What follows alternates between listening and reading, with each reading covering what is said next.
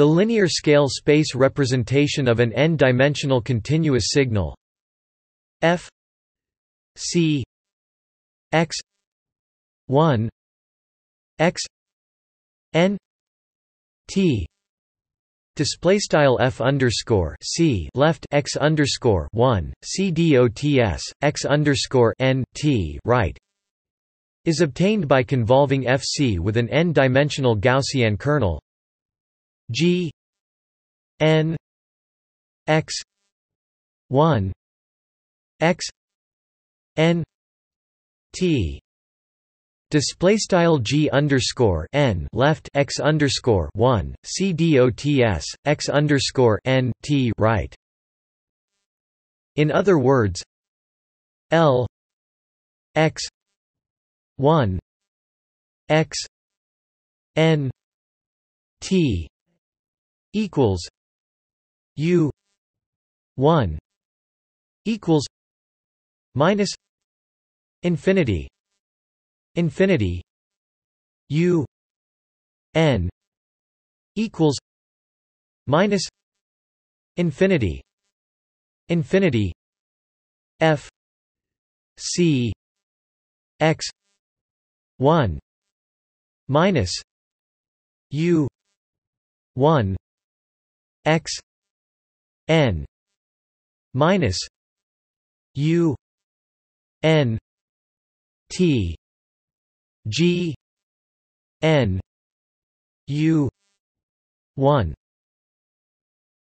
u n t d u 1 d u n display style L left x underscore 1 c dots x underscore n t right equals int underscore u underscore 1 equals inft caret inft c dots int underscore u underscore n equals inft caret inft f underscore c left x underscore 1 u underscore 1 c dots x underscore n u underscore n t right c dot underscore n left u underscore 1 c dots u underscore n t right do underscore 1 c dots do underscore n.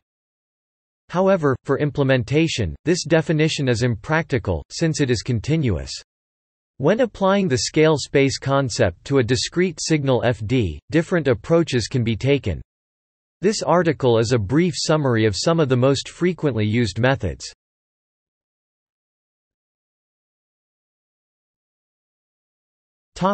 Separability. Using the separability property of the Gaussian kernel g n x 1 x n t equals g x 1 t g x n t display style g underscore n left x underscore 1 dots x underscore n t right equals g left x underscore 1 t right c dots g left x underscore n t right. The n-dimensional convolution operation can be decomposed into a set of separable smoothing steps with a one-dimensional Gaussian kernel G along each dimension. L x 1 x n t equals u 1 equals minus infinity u n equals minus infinity f c x 1 minus u 1 x n minus u n t g u 1 t d U 1 G U N T D U N display style L x underscore 1 C dots x underscore N T equals int underscore U underscore 1 equals inft caret inft C dots int underscore U underscore N equals inft caret inft F underscore C x underscore 1 U underscore 1 C dots x underscore N U underscore N T G U underscore 1 T do underscore 1 C dotsg U underscore N T do underscore N, where G x T equals 1 2 pi T E minus x 2 T display style G x T equals frac 1 sqrt 2 pi T E caret frac x caret 2 T, and the standard deviation of the Gaussian sigma is related to the scale parameter T according to T equals sigma 2. Separability will be assumed in all that follows, even when the kernel is not exactly Gaussian, since separation of the dimensions is the most practical way to implement multidimensional smoothing, especially at larger scales. Therefore, the rest of the article focuses on the one-dimensional case.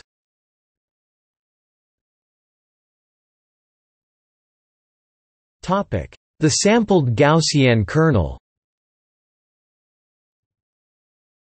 When implementing the one-dimensional smoothing step in practice, the presumably simplest approach is to convolve the discrete signal fd with a sampled Gaussian kernel L x t equals n equals minus infinity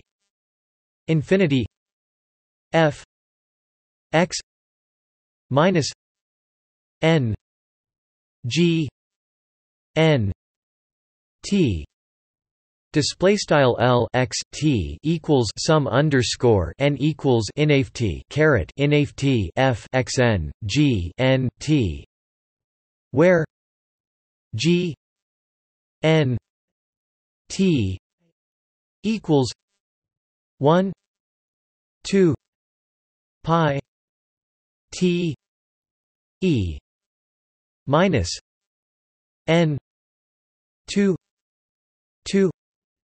T display style G N T equals frac 1 sqrt 2 pi T E caret frac n caret 2 T, with T equals sigma 2, which in turn is truncated at the ends to give a filter with finite impulse response L x T equals n equals minus m f x minus n G N T display style L x T equals sum underscore n equals m caret m f x n G N T for m chosen sufficiently large, see error function, such that 2m infinity G U T d U equals 2m T infinity G V 1 d V epsilon.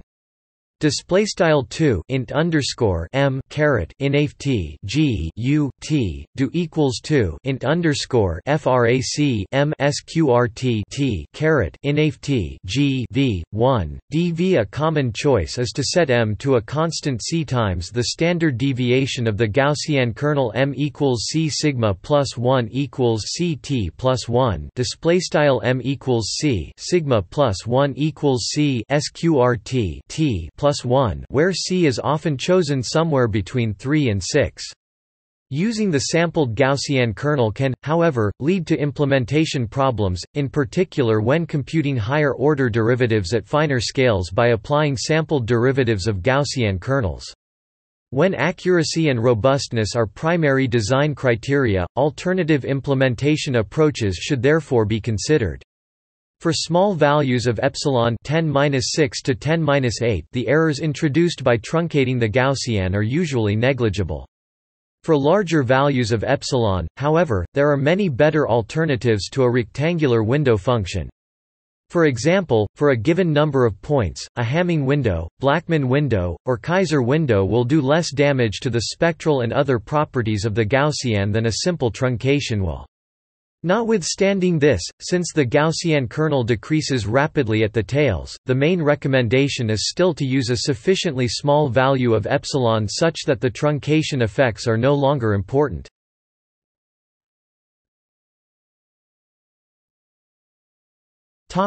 The discrete Gaussian kernel.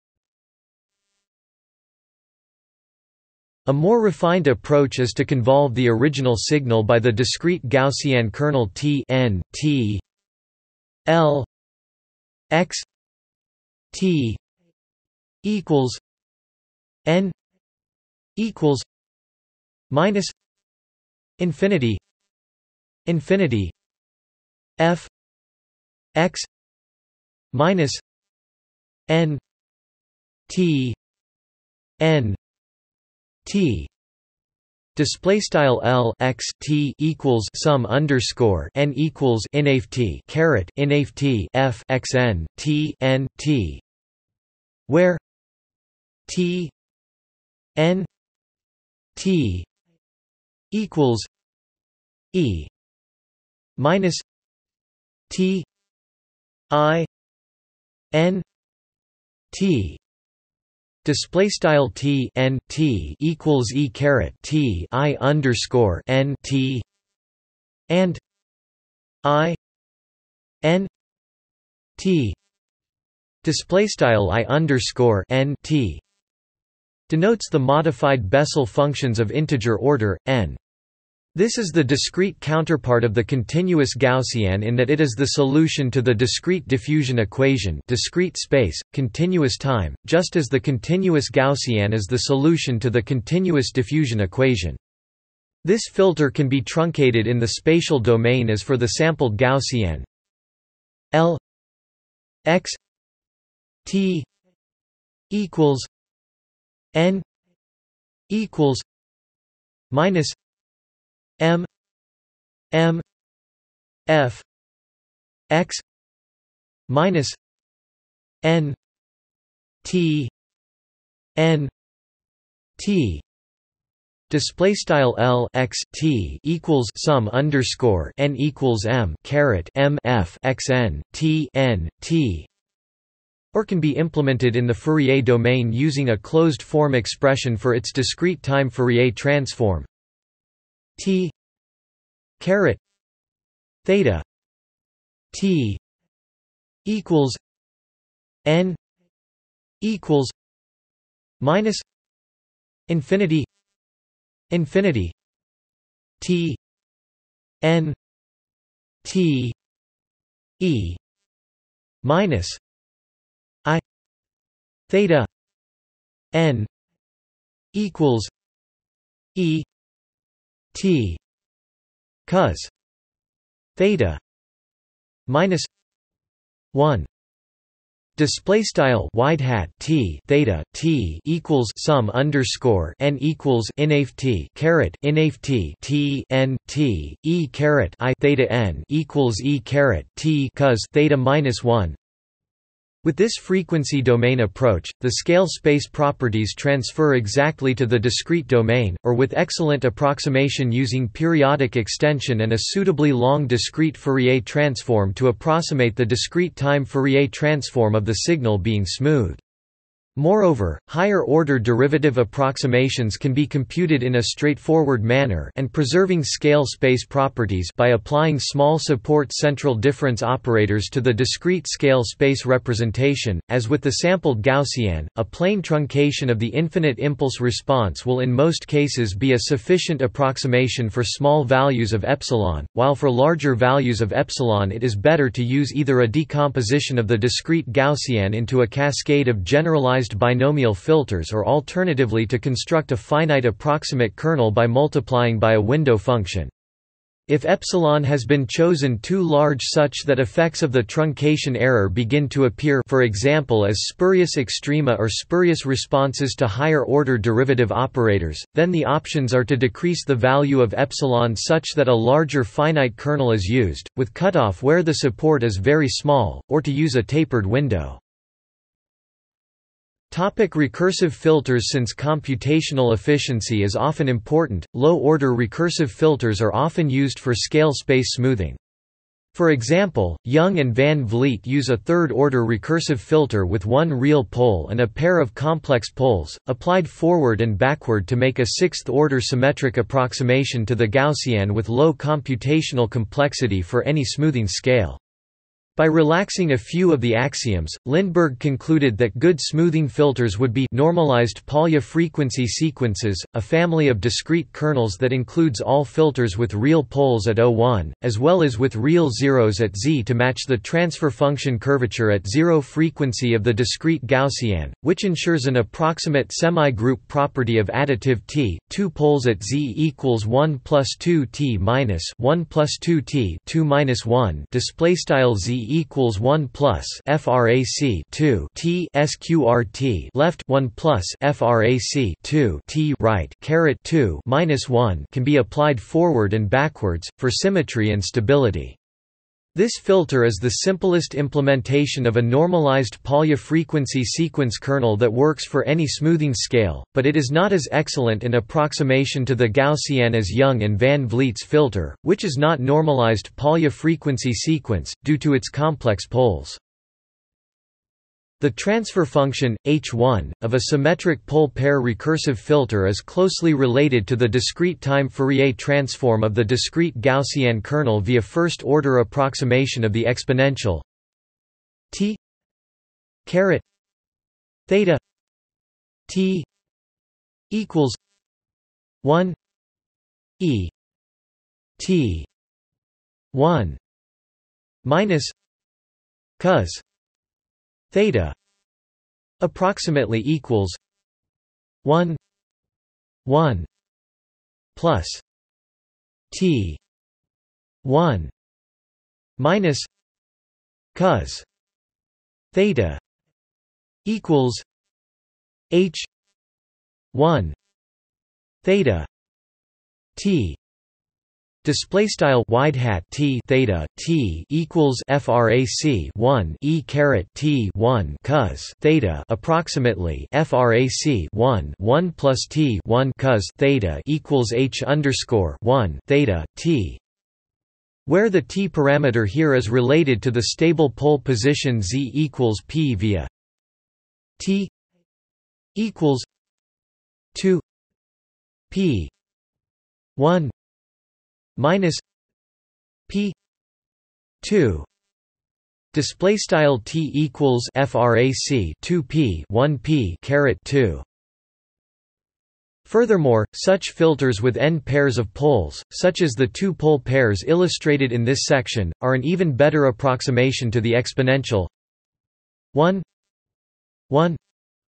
plus t n 1 minus cos theta n equals h n theta t display style frac 1 left 1 plus frac t n 1 cos theta right caret n equals h underscore n theta t, where the stable pole positions are adjusted by solving t n equals 2 p 1 minus p 2 display style frac t n equals frac 2 p 1 p caret 2. The impulse responses of these filters are not very close to Gaussian unless more than two pole pairs are used. However, even with only one or two pole pairs per scale, a signal successively smoothed at increasing scales will be very close to a Gaussian smooth signal. The semi-group property is poorly approximated when too few pole pairs are used. Scale space axioms that are still satisfied by these filters are linearity, shift invariance, integer shifts, non-creation of local extrema, zero crossings in one dimension, non-enhancement of local extrema in any number of dimensions, positivity, normalization. The following are only approximately satisfied, the approximation being better for larger numbers of pole pairs. Existence of an infinitesimal generator A, the infinitesimal generator of the discrete Gaussian, or a filter approximating it, approximately maps a recursive filter response to one of infinitesimally larger T. The semi-group structure with the associated cascade smoothing property. This property is approximated by considering kernels to be equivalent when they have the same T value, even if they are not quite equal. Rotational symmetry. Scale invariance. This recursive filter method and variations to compute both the Gaussian smoothing as well as Gaussian derivatives has been described by several authors. Tan et al. Have analyzed and compared some of these approaches, and have pointed out that the Young and Van Vliet filters are a cascade multiplication of forward and backward filters, while the Deriche and the Jin et al. Filters are sums of forward and backward filters. At fine scales, the recursive filtering approach as well as other separable approaches are not guaranteed to give the best possible approximation to rotational symmetry, so non-separable implementations for 2D images may be considered as an alternative. When computing several derivatives in the n-jet simultaneously, discrete scale space smoothing with the discrete analog of the Gaussian kernel, or with a recursive filter approximation, followed by small support difference operators, may be both faster and more accurate than computing recursive approximations of each derivative operator. Finite-impulse-response smoothers for small scales. A low-order FIR filter may be a better smoothing filter than a recursive filter. The symmetric 3-kernel T2, 1T, T2, for T0.5 smooths to a scale of T using a pair of real zeros at Z. In fact, with infinitesimal T, either this 2-zero filter or the 2-pole filter with poles at Z. T2 and Z. 2T can be used as the infinitesimal generator for the discrete Gaussian kernels described above. The FIR filter's zeros can be combined with the recursive filter's poles to make a general high-quality smoothing filter. For example, if the smoothing process is to always apply a biquadratic 2-pole, 2-zero filter forward then backwards on each row of data and on each column in the 2D case, the poles and zeros can each do a part of the smoothing. The zeros limit out at T. 0.5 per pair zeros at Z. -1, so for large scales the poles do most of the work. At finer scales, the combination makes an excellent approximation to the discrete Gaussian if the poles and zeros each do about half the smoothing. The T-values for each portion of the smoothing poles, zeros, forward and backward multiple applications, etc. are additive, in accordance with the approximate semigroup property. The FIR filter transfer function is closely related to the discrete Gaussian's DTFT, just as was the recursive filters.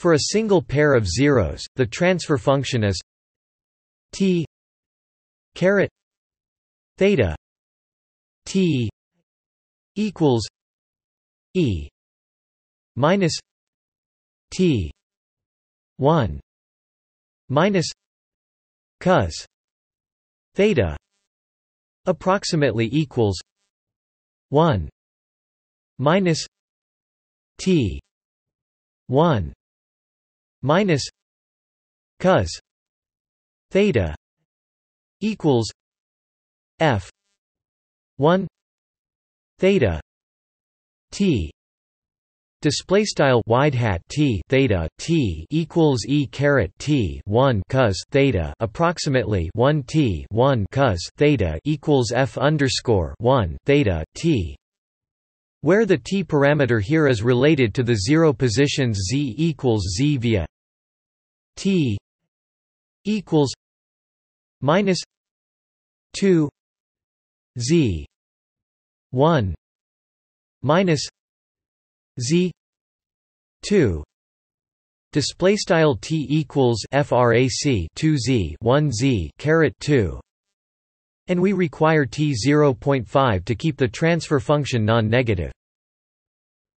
Furthermore, such filters with n pairs of zeros are an even better approximation to the exponential and extend to higher values of t 1 minus t n 1 minus cos theta n equals f n theta t. Display style left 1 frac t n 1 cos theta right caret n equals f underscore n theta t, where the stable zero positions are adjusted by solving t n equals minus 2 z 1 minus z 2. Display style frac t n equals frac 2z 1z caret 2. These Fur and pole zero filters are valid scale space kernels, satisfying the same axioms as the all-pole recursive filters.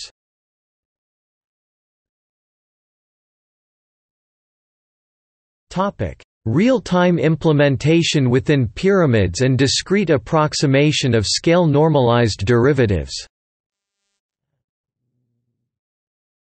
Regarding the topic of automatic scale selection based on normalized derivatives, pyramid approximations are frequently used to obtain real-time performance. The appropriateness of approximating scale space operations within a pyramid originates from the fact that repeated cascade smoothing with generalized binomial kernels leads to equivalent smoothing kernels that under reasonable conditions approach the Gaussian. Furthermore, the binomial kernels, or more generally the class of generalized binomial kernels, can be shown to constitute the unique class of finite support kernels that guarantee non-creation of local extrema or zero crossings with increasing scale. See the article on multi-scale approaches for details. Special care may, however, need to be taken to avoid discretization artifacts.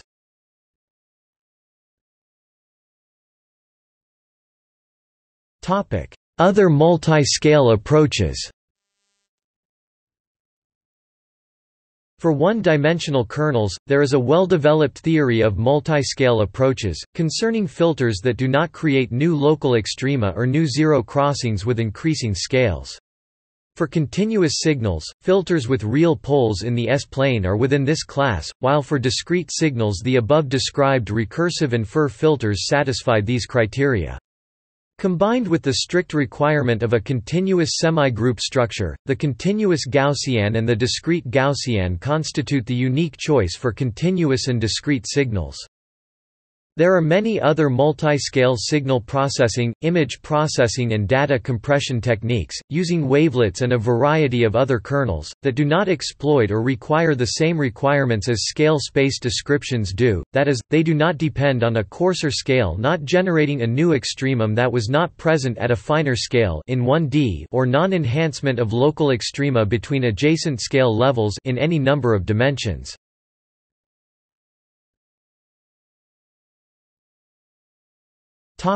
See also: Scale space, Pyramid image processing, Multi-scale approaches, Gaussian filter.